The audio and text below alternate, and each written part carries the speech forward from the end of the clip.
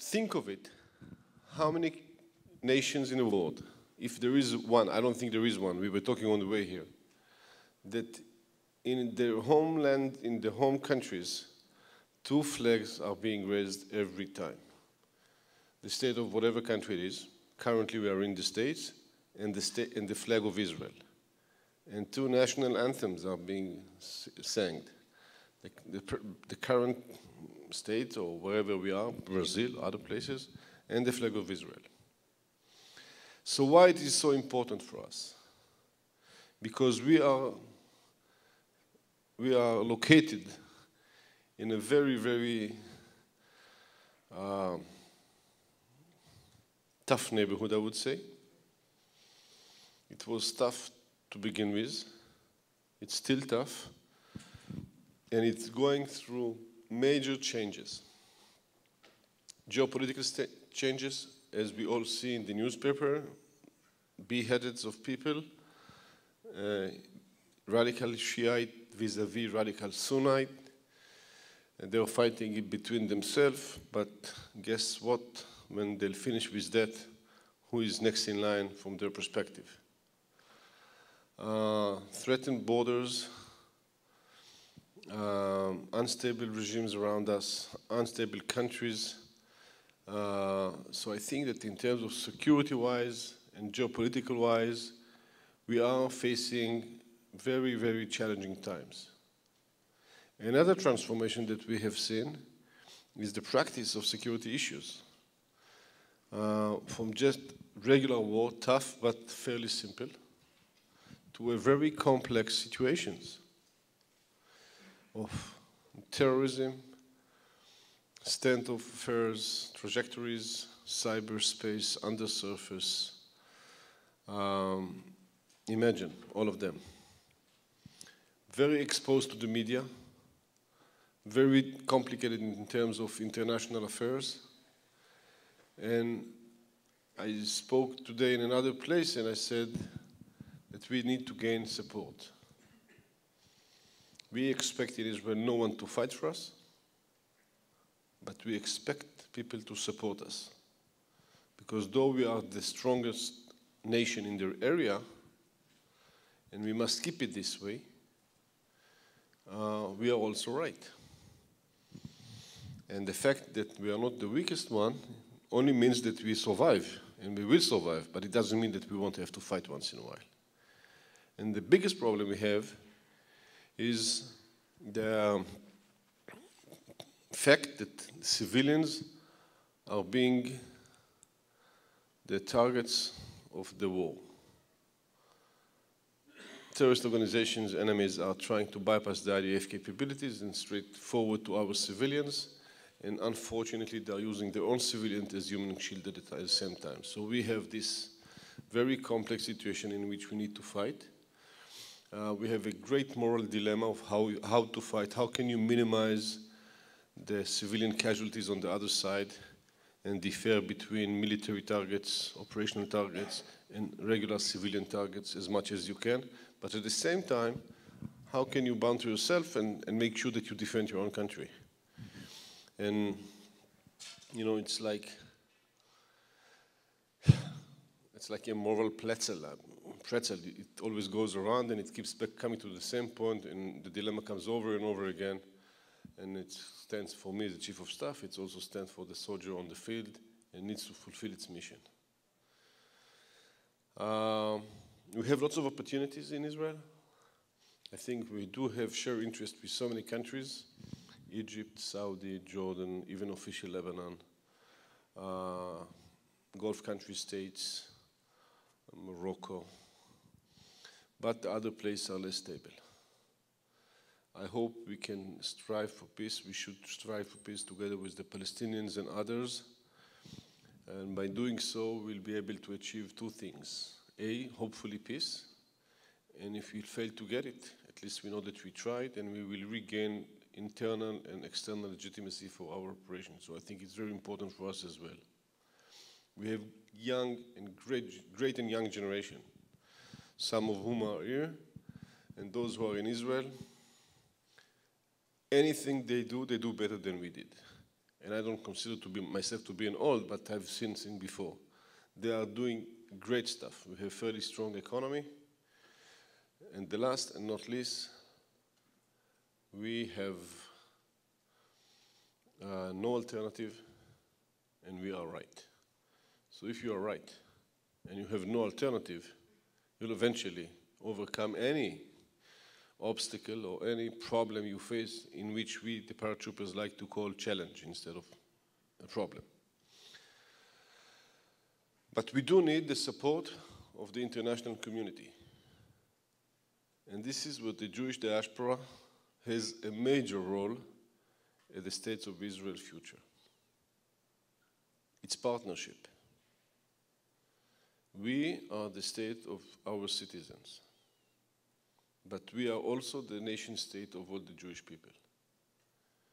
And when I see here a living memorial to the Holocaust, it brings me my mother, survived Bergen-Belsen. It brings me so many of our parents that went through different things. And Israel is a living memorial for whatever happened in previous generations. But Israel is also our national insurance for future times. I'm sorry that interfering with insurance here, I don't really understand about it. But basically, this is what we are. In Israel, you call 911, IDF shows up. If the Jewish people anywhere calls 911, the state of Israel is there. We were there for the Ethiopian Jews as we brought them from Ethiopia.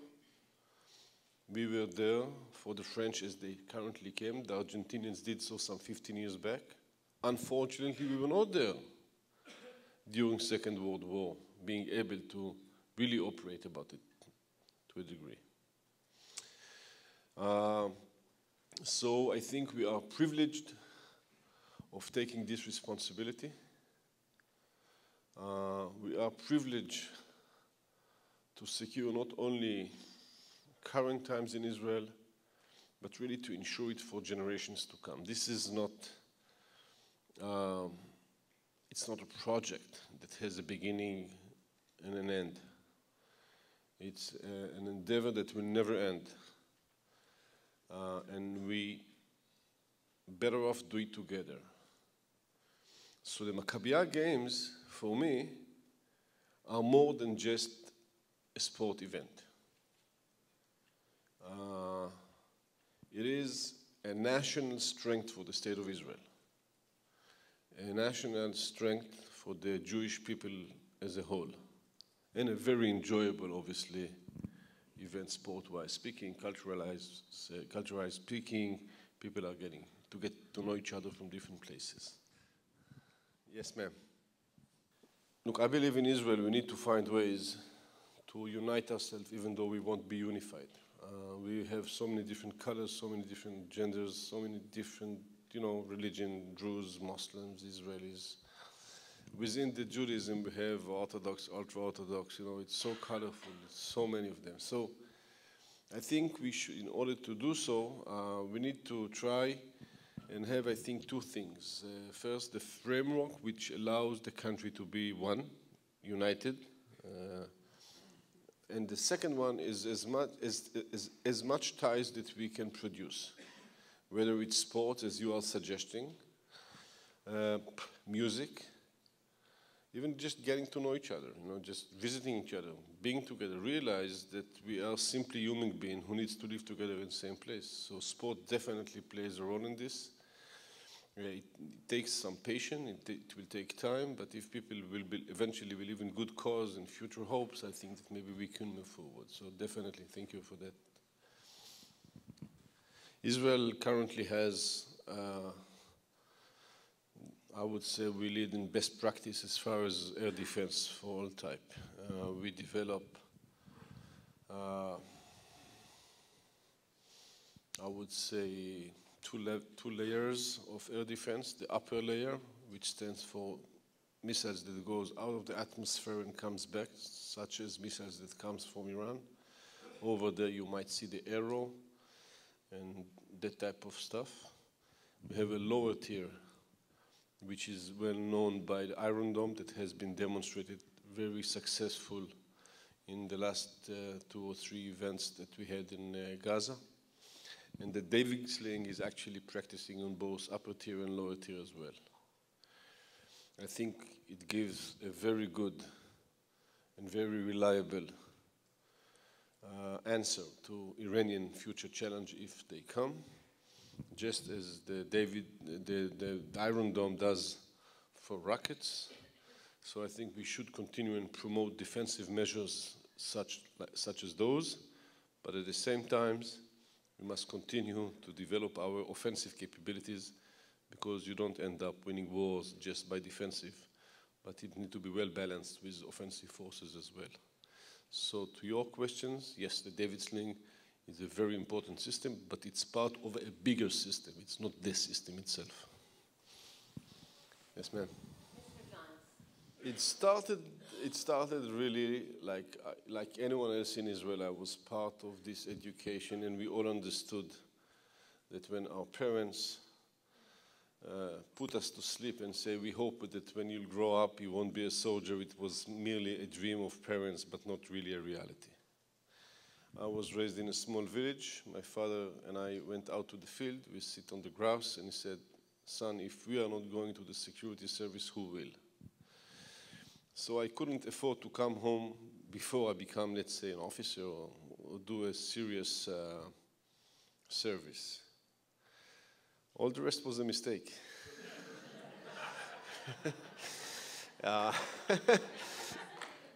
I just, honestly speaking, you chose to go there, and then you stay. You always tell yourself, okay, I do another assignment. It's challenging enough. It's always important, Even when I spoke with young officers to stay in the army, I would quite rapidly put the ideology piece aside, because if it is important and that's it, there's nothing else to it, then there's no argument. You just stuck there and that's it, you do it because this is your duty, period. But there is more to it.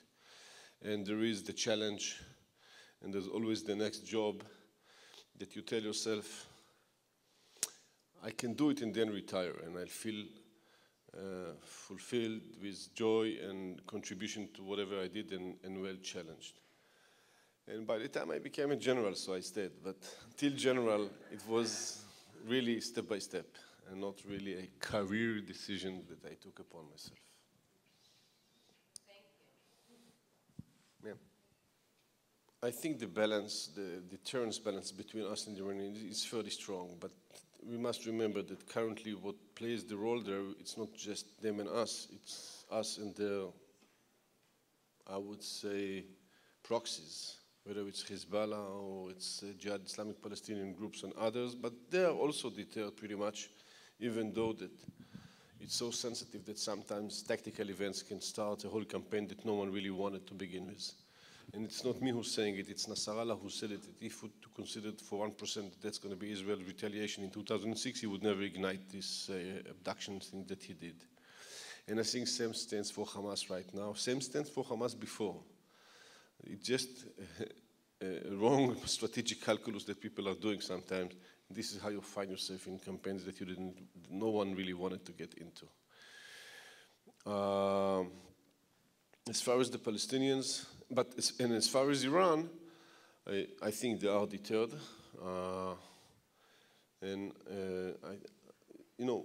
At the end of the day, things can happen. I'm not saying that there's 100% that nothing will happen, and let's take all our investments and move them to other issues that society is so much in need. We need to invest in so many different things in Israel. I can come up with totally different priorities, what you expect me to say. And nevertheless, I do believe that in security, in other issues, you need to invest as much as you can. But in security matters, you need to invest as much as you need, and there's a difference there. As far as the Palestinians, I think we are not going anywhere. I think they are not going anywhere. I think that both sides eventually will realize it. And I think that it can be promoted without compromising our security considerations.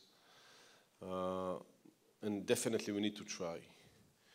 And as I said before, either we'll succeed, which is a great result, and if we fail to succeed because we cannot compromise, I'm not getting into the political issue. Some can say unacceptable politically and we are not doing it. Okay, that's his view, I'm not going to argue with. But assuming that we can reach it somehow on the political aspects, the security consideration will be there. And if we fail to do so, it's crucial for us. Look, I visited 67 families after the last war in Gaza. Went from one family to another, no press, nothing was there, it's just them and me and them. Very painful. Sometimes they were very angry at me. But nevertheless, they have never argued the cause. They never argued the fact that they knew that we did it only when we had to do it. And once we try to achieve peace, I think the strength of Israel will be so much stronger than it is right now. Can we get there? We must try.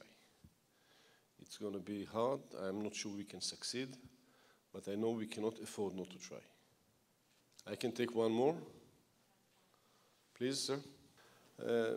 Every time that we wait with the peace, we lose something. But let us not free the Palestinians from their responsibility. I think that the fact that they have sent those elements to the ICC, to the international community, they don't take responsibility. So let us encourage ourselves to try and strive for peace, but let's not discharge the others from being there as well. I think that Abu Mazen is not willing to sign an agreement with us yet. So he is doing so many different filibusters processes to help him avoiding these historical events that he needs to take. But I represent myself, I don't represent him. And by the way, I want this peace not for him, I want the peace for us.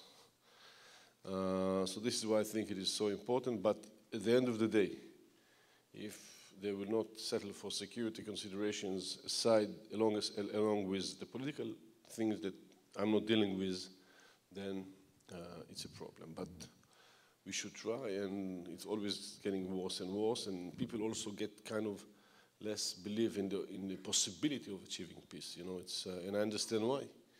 I was the last Israel soldier to leave Lebanon in May 2000, literally speaking. What did we get after we leave? A strong, large Hezbollah. And people are saying, okay, what are we gaining?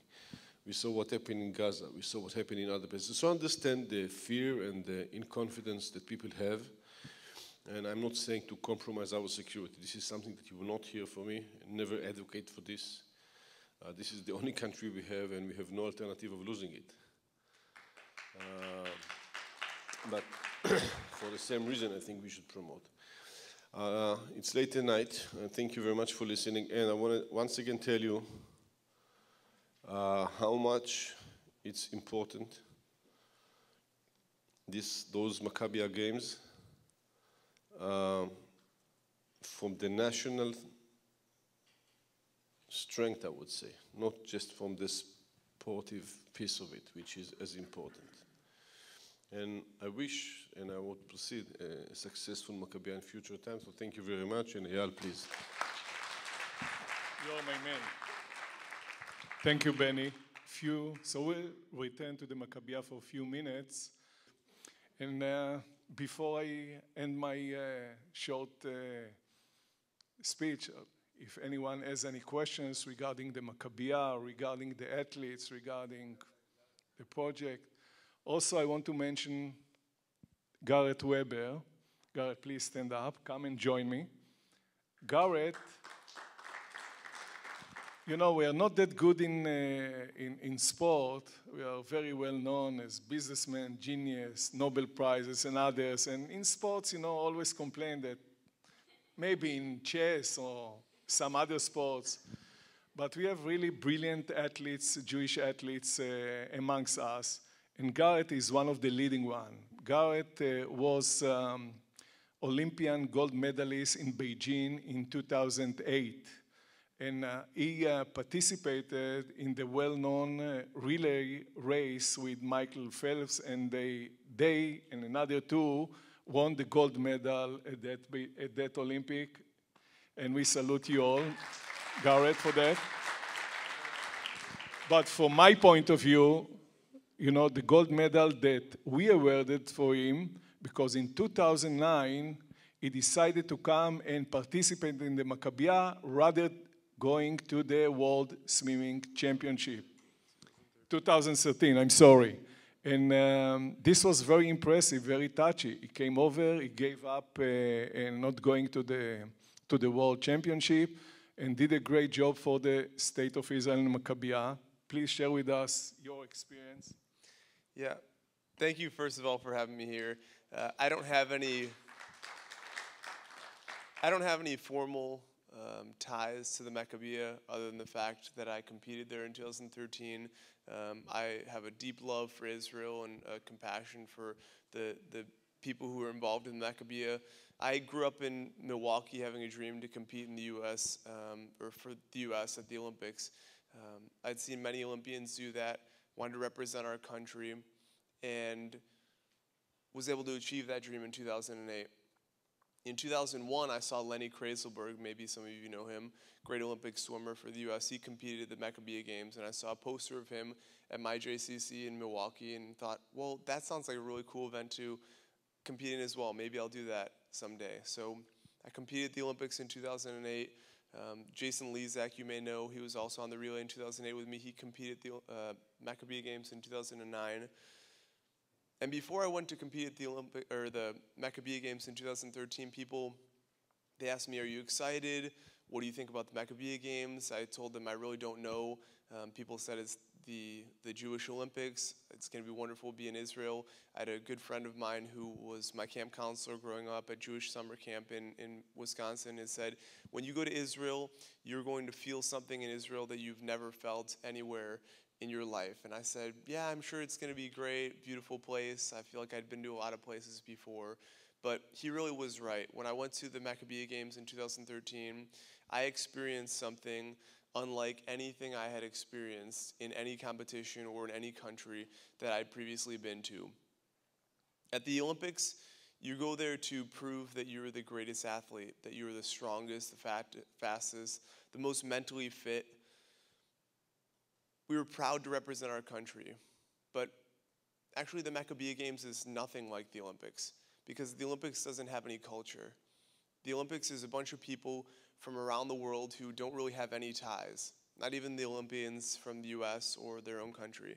They have different religions, different upbringings, different training facilities, certainly different religions, most of which are not Jewish.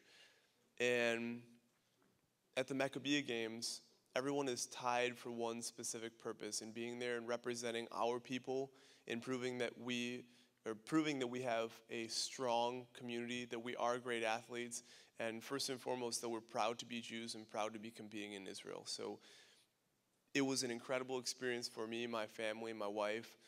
We're going back to help the Maccabiah in a couple weeks at a conference.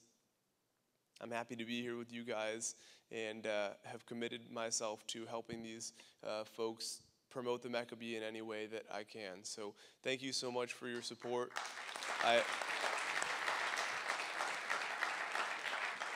I hope that you guys get involved, whether it's with time, effort, money, however you can, because it really does change people's lives, and it certainly changed mine. Thank you so much. Guys, I want to thank you all for joining us for a great evening. We will be in touch with you, and we look forward to seeing you in Israel in 26 months. Thank you and good night.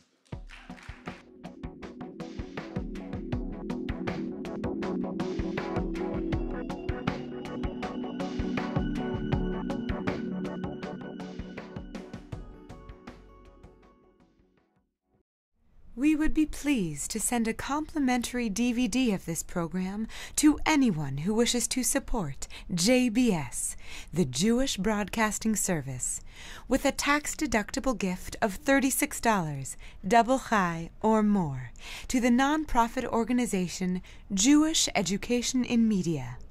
Simply visit the JBS homepage and click on the Donate button to make a donation by PayPal or your credit card. And please indicate the program for which you would like a DVD. Or you can send your tax-deductible check made out to Jem, Post Office Box 180, Riverdale Station, Bronx, New York 10471. And again, please remember to indicate which program you would like to receive with our compliments. And we thank you for your kind support.